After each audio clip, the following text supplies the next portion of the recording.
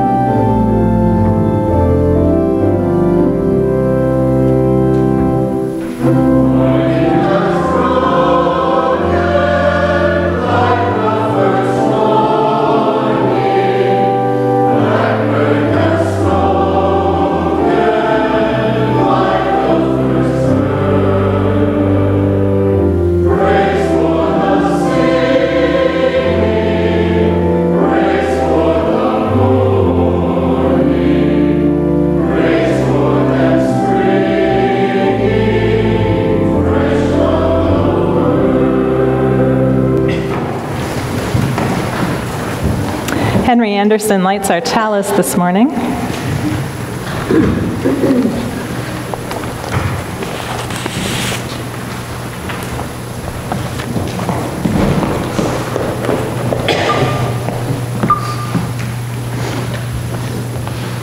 And as Henry lights the chalice, let's say together the call to worship.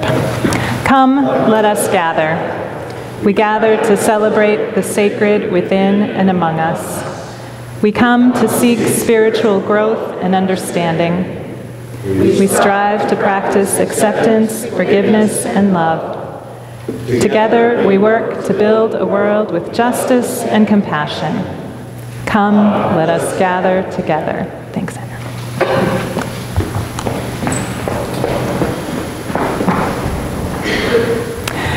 We gather together in body, in this physical space each week to explore the things of the Spirit. Your presence makes this space holy, we say in our words of welcome, and we mean it. This month, we explore the sacredness of our bodies in all their shapes and sizes, abilities and limits, smoothness and wrinkles. And we begin with this poem by Alyssa Lee called Body. Map of terror and pleasure, ardent junk, passionate congress, filled with the arguments of chemicals, echo chamber for the fanatical cries of stubborn generations, all the quaint invisibles death has grown a beard on, labyrinth of desire, playing field of impulse, factory where decay's silent armies clock in, philosopher clown blowing a horn at each epiphany. Washed by the rough nurse of morning, wheeled into the ward of the afternoon, feeds grateful at the rich broth of dusk, reads the erratic cards of dreams, turns on the rack of insomnia, steals the two-bit grace of sleep, loses its name in foreign embraces, forges a passport to the country of tenderness, gestures like a child at the thing it wants, opaque from its own breath on the glass. Our bodies, the gift, the blessing, the complication.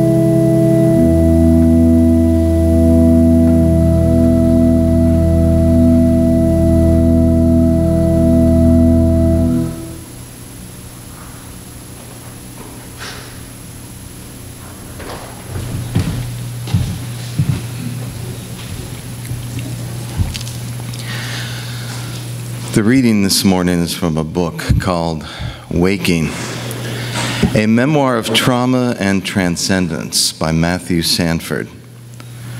When he was 13, Sanford was in a car accident.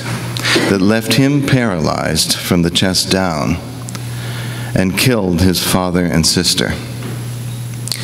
He is now a yoga instructor and an expert in mind-body integration. Sanford writes,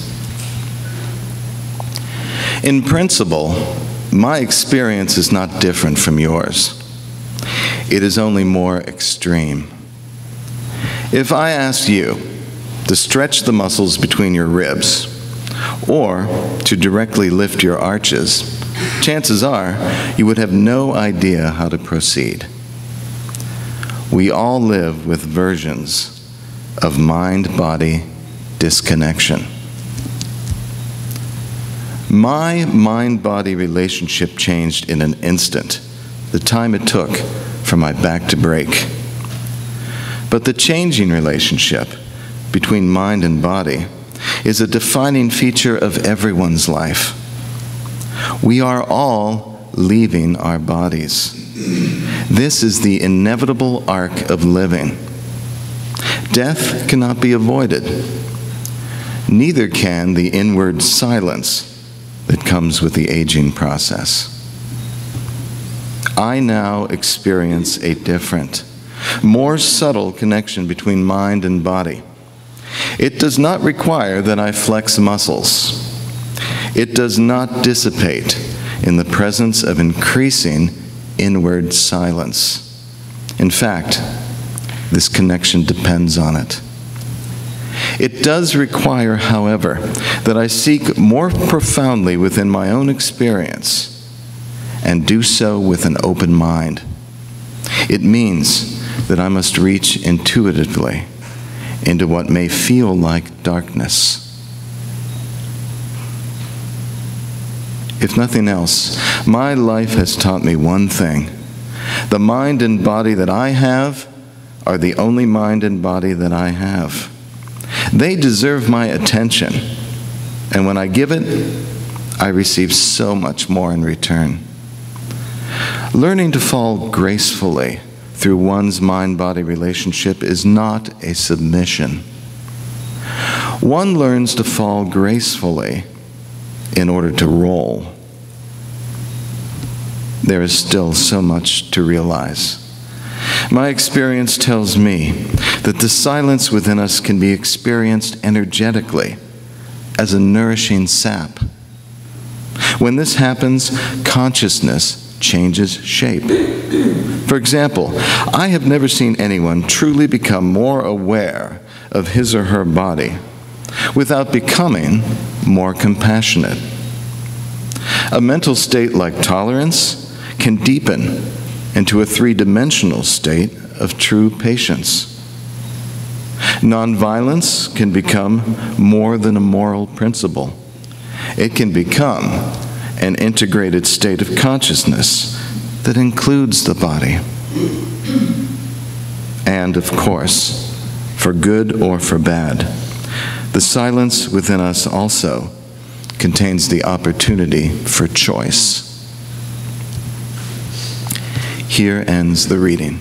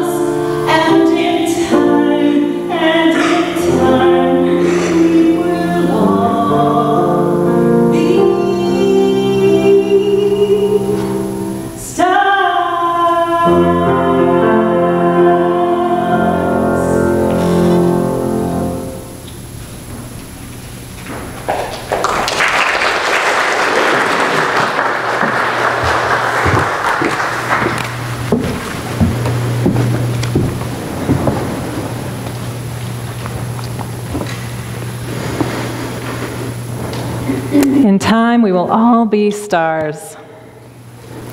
We humans are born with these extraordinary bodies, bodies that need a lot of care and attention, dependent for our care on those who are much larger than we are for so much longer than any other animal when we're born. Our brains grow at phenomenal rates in our first years as the rest of our bodies grow to many times their original weight and height. Those tiny newborn fingers with their indescribably small and insanely sharp little nails give way in no time to hands that reach for baseball gloves and tie shoes and knot up into fists that mean business.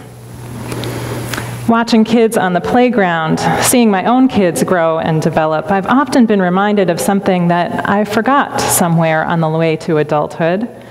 We are born loving these bodies, loving them unconditionally. There's nothing that compares to that divine mix of terror and joy on a baby's face when she takes her first steps without falling. The glee of a child wobbling, then gliding away solo on two wheels. The full, unself-conscious abandon of a kid dancing, especially when they think no one can see them. Our physical beings give us our greatest strengths and also our greatest vulnerability. The gift of life and the truth of our mortality are always deep in our awareness, even from those youngest ages. And we learn along the way that all of those glorious accomplishments of the body,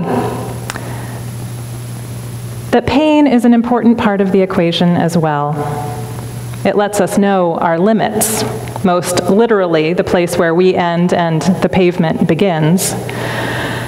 But also that injury is the place where our mind's wish and our body's ability part ways. And along the way to getting all of those motor skills that many of us are lucky enough to enjoy, we also discover we have different levels of ability. Our bodies come in different sizes, run at different speeds, grow at different rates. Slowly, almost inevitably, the shadow side of the gift of our human ability to reason shows itself. Our bodies become a battleground for all of the insecurities of our lives. It happens painfully early. Just a few weeks ago, I had to break up a shouting match between my 4-year-old and his best pal on the street. The subject was who was taller. My son was vehemently arguing that he was taller, against all visible evidence that he was not. What this says about his character aside, we start comparing pretty young. Who's taller leads to that question of who's stronger, and whether it's interpersonal or international, we know what happens next. Bodies are at stake to prove a point, sacrificed in the struggle for power. From domestic violence to political torture, slavery to incarceration, reproductive rights to affordable health care, hate crimes to who it's okay to love, and how our bodies are meant to be gendered. We play these struggles for power and superiority out on a landscape of very real flesh. There seems to be something nearly unavoidable in our nature, and certainly in human history, about that fact. Thankfully, the worlds of advertising and marketing have this competition for power through health and strength and that far-off dream of immortality figured out. And they help us right along with that shadow side of our nature. We live with daily messages, so many of them contradictory even, about how we can live longer with less illness and be more beautiful all the while. Reports of the health benefits of red wine and dark chocolate are welcome news. B vitamins, calcium, and folate. Okay, those are easy enough. Then we get to the weight loss tips. No carbs. All right, some carbs. No fat. Okay, well, some fat, but it has to be the right kind of fat, and God help you if you get them mixed up. There's one trend after another promising the exercise that will give us the best gain for the shortest amount of effort or the least amount of time. From jazzercise to Pilates to the 7-minute workout, some of us have tried it all. And that's not even to mention the enormous market about how to beautify our bodies. The countless magazines that give advice about hairstyles and makeup and what to wear to hide whatever part of our body we feel embarrassed about today. And on any given night, you can flip channels with even the most basic cable package and see no fewer than a dozen shows that offer expert criticism of someone else's appearance. Should we wonder why obesity and eating disorders are at epidemic levels? And all of what I said applies to those folks who have what activists call our temporarily able bodies. The expectations we lay on ourselves and others when our bodies are less than fully able, when we are ill or injured, there are even more layers of shame and pressure that stack up.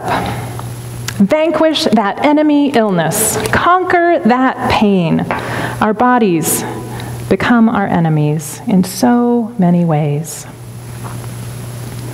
The author of this morning's reading, Matthew Sanford, was badly injured in a car accident at the age of 13, and he lost the ability to voluntarily control anything from his chest down. In the process of his recovery, he reports being told that his job now was to live through the upper half of his body, to make just that part of his body compensate for the rest of the whole of it, being pretty much ready to shut off the presence of that part of his being that he could not move. So he got a lot of praise for developing that upper body, for having strong, bulky arms and being able to move his wheelchair with those. He describes this strategy as being helpful for a time. It kept him from false hope of regaining ability to move his lower extremities through his own will. But the fact was that his whole body was present, even though he didn't have direct control over part of it. And he discovered that part of his road to health would have to include embracing his whole body, allowing himself to occupy it and claim it as his own window on the world. His path to this was through yoga, and what he describes as allowing himself to fall more deeply into his body. Instead of intensely trying to control one part to make up for another, instead of trying to run from pain and discomfort, he had to let himself take a deep breath and move right into it. Paradoxically, this reduced his pain and discomfort and made it possible for him to feel whole. He likens it to a child who has had some small injury and comes to a parent for a hug. Instinctively, when we're injured, we can tighten ourselves up against pain, try to fight it off with our own tension. But as soon as that child gets a hug, you can feel them relax and drop down into their bodies. And when they do, the pain is actually lessened. The hug gives them a boundary to their experience, helps them to contain it, and somehow makes it okay. Not painless, not like it was before, but bearable. It's in our bodies that we express our deepest connections with our fellow beings, our tender moments with lovers, with children, with parents, with pets, with any of our loved ones as they die. That's where most of us, regardless of our belief in a God, might say that we have experienced something transcendent. In those moments, we feel that indescribable connection that doesn't belong to one being or another, and is greater than the sum of those parts. It's undeniably holy. So what if our revolutionary act of faith was to live according to the truth of that power in each of us? What if we began a practice of falling into our bodies, of being with that inner silence, just as our bodies are, letting ourselves be held by that mystery greater than us all, the embrace of the very universe that miraculously made our existence possible, that universe in which we might become one with the sun. Mother Teresa, who spent her time among the very sick and very poor in Kolkata, asked how she could endure the harsh conditions, said, "We are called to move from repulsion to compassion, and compassion to wonderment. The conditions of our bodies of others that are strange to us, of the suffering of the bodies of people near and dear to us and people on the other side of the world, call us to move from revulsion to compassion, from compassion to wonderment. If we stay at the stage of repulsion with our own bodies, with our neighbors, with those who are suffering, we're too fat, too ugly, too weak. If we stay at that stage, we cut off a sacred message. We reinforce that separation that leaves us lonely, isolated, suffering. We lose the power of all of the many ways we are whole. What if we were to embrace and love what our bodies have to teach us in our strengths and in our limitations? If we can learn that lesson, the whole world is open to us, open to that sense of wonderment.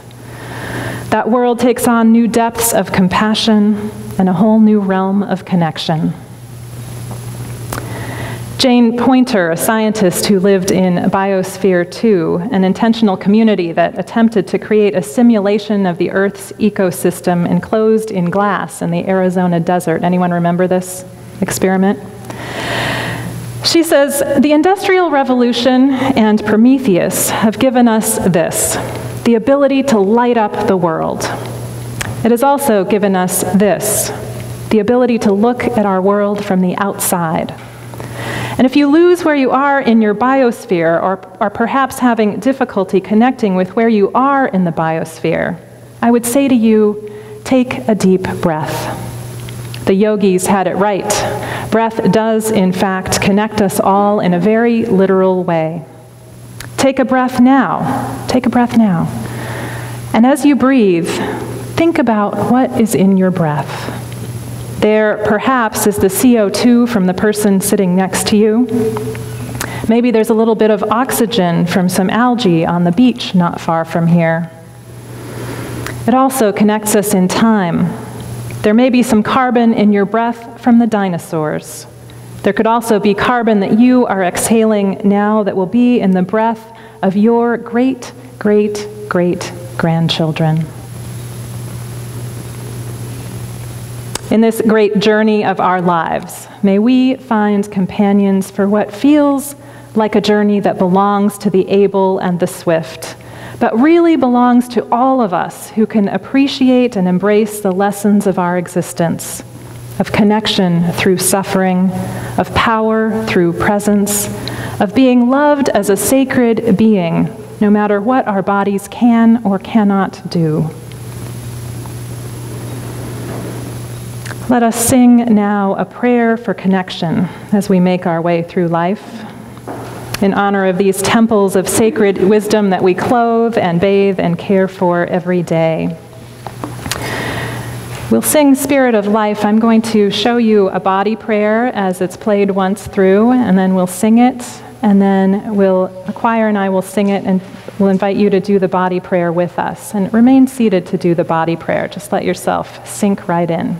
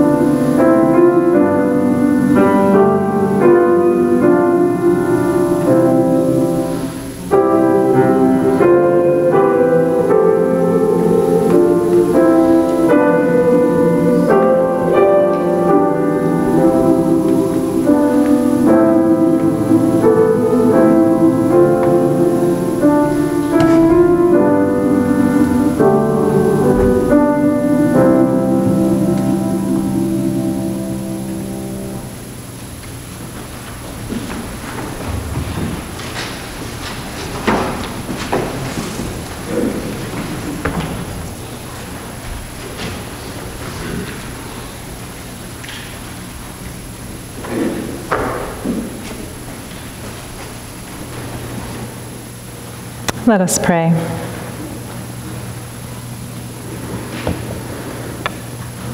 Spirit of life, woven through every fiber of our being, celebrated in every synapse, each layer of tissue, of bone, of vein, and artery, give us peace with who we are, with these skins we live in, whatever their size, their shape, their desire, let them be holy. Let our bodies be the poem of our lives in which the everyday is exalted and meaning is found in our celebration of the gift. Let those whose bodies, by virtue of their identity, by their ethnicity, by their sexual identity or orientation, by their poverty, for those who are told that their bodies are less than, we send a prayer of solidarity, a commitment to join our bodies in the struggle for equity, for celebration of the preciousness of each life, not just in theory, but in the practice of our nations and governments.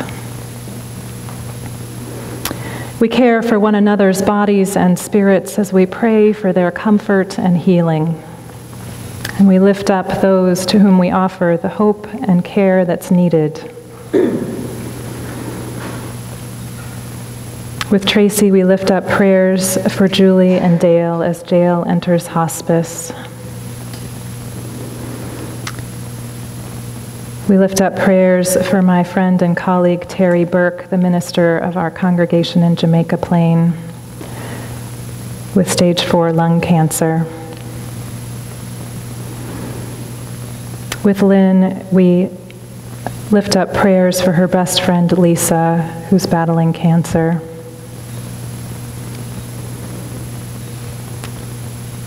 With Ian and Donna Torney, we lift up prayers for their friends, the Dixons, who lost their 24-year-old son. And with Ruth, prayers for the family of Rebecca, who died Thursday of pancreatic cancer.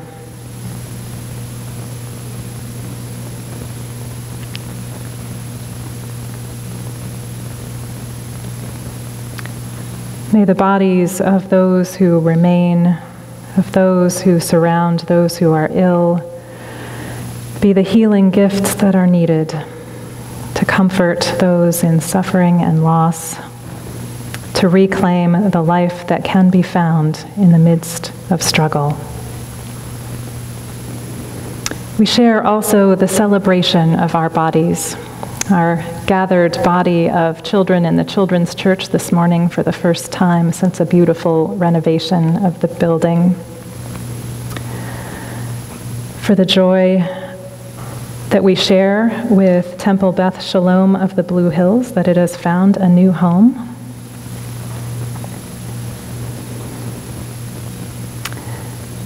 And we send our prayers to all of those near to us and far,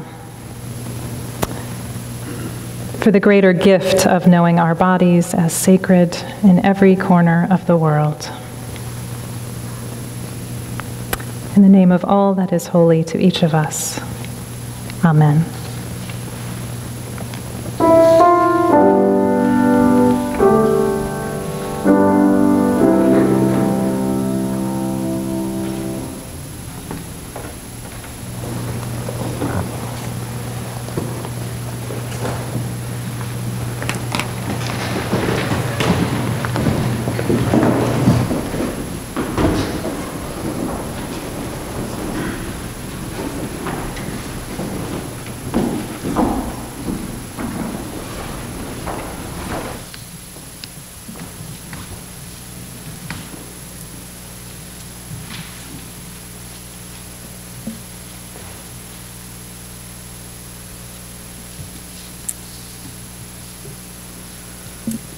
Hello, my name is Tara Kuzno. Can you hear me? Yes, okay. I have come to a place in my life as a clinician and a facilitator for healing of immense respect for the body. To me, the essence of the body is the breath. I believe the breath is sacred, for it sends life into our bodies, even if our bodies are not working or are in pain. It is breath that also connects us to the divine outside of our bodies and bridges the physical with the spiritual. It is the thread between the body, mind, and spirit, and links us to all humanity. Breath is a gift that many of us take for granted, and we've become dissociated from it over the course of our life. It's a curious thing how and why this happens, because simple attention to the breath enables us to connect to our bodies, to our senses, to our intuition, and our gifts. I have been both a student and a practitioner of mind-body medicine for many years. And here's what I know for sure. We hold on to memories in our bodies and in our minds. They take hold and lay their images and fragments in the nooks and crannies of our bodies. And our bodies carry these impressions of our world, the impressions of those who raise us, and the culture that envelops us. And we are often unaware of these impressions and how they cause both suffering and joy. The breath is an instrument of the body, and when we tend to it with the care and awe it deserves, we engage in an act of self-compassion. My journey to this church and to this place in my life now is about compassion.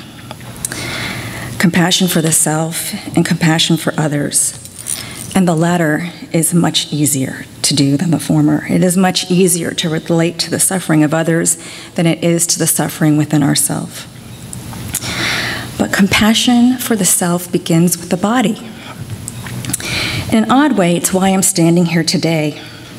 We joined this church because a colleague of mine, her name is Angel, and she is my angel, told me about a church called the UU that offered comprehensive sex education to its youth with another odd acronym called OWL. And the moment I heard her story about the church and this program, when Sophie and Josie, my daughters, were only 3 and 1, I made it a quest to find out more. You see, I wanted my girls to move in the world with a solid sense of who they are, how their bodies work, and how humans are connected to one another, and how they are in service to one another. I grew up in an era where moms did not talk about menarche, the church forbid discussion about intimacy, and where babies were flown in by storks or magically conceived. At the same time, my dad had Playboy magazines and the hardcover of Joy of Sex on the coffee table. It was the 1970s, and my parents were divorced too, a little bit of a dichotomy. So we had many images and no discussion. There was a deep polarization between what was taboo and exploitation. And it's not that much different in today's culture. In many ways, it is worse because the images our children see are more graphic, violent, and accessible. When I reflect on the girlfriends in my circle growing up who experienced teen pregnancy, abortion, dating abuse, and rape, we fall into the stark statistics of 1 in 3. 1 in 3 women will experience some kind of sexual violence by the time they graduate from college. 1 in 3. And those numbers haven't moved much at all. Progress has been slow. Might my girls be the lucky, unaffected 2 out of those 3? So I come back to the body as sacred, the breath as a channel to connect ourselves to the subtle sense of the body and to the intuition of an open mind. Our bodies are emotional radar systems, constantly giving off signals. And we close ourselves off from this really important information. We strive to avoid suffering and pain, and then we also close ourselves off to joy. It is with some comfort that I've brought my family here. I know that my girls, at the very least, who are now 13 and 15, are able to name body parts, thanks to OWL, develop a sense of self-respect and boundaries, and begin to understand intimacy in relationships. And above all, have a sense of the body as sacred. Thank you.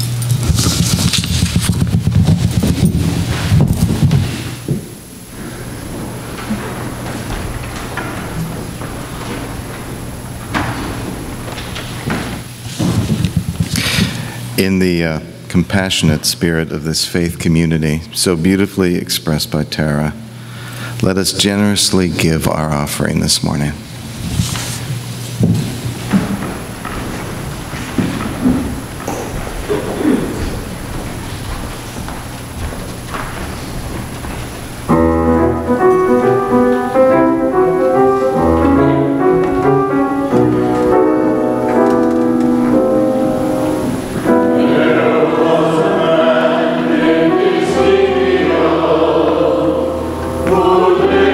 Many years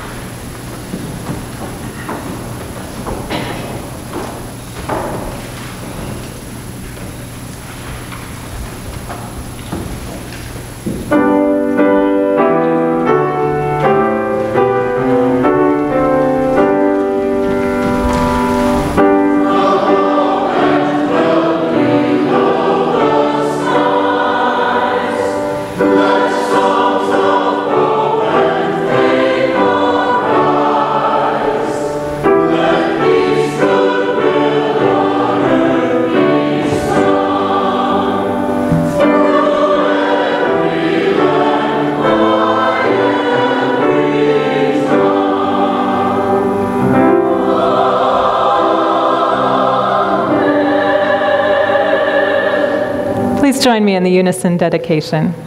May these gifts be transformed into strength for this faith community, into comfort, food, and shelter for those in need, and may we be transformed by generosity.